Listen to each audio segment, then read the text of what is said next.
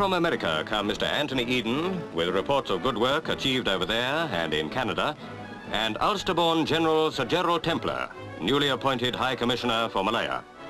The former Vice Chief of the Imperial General Staff, General Templer has a brilliant record as a tough fighter and skilled general.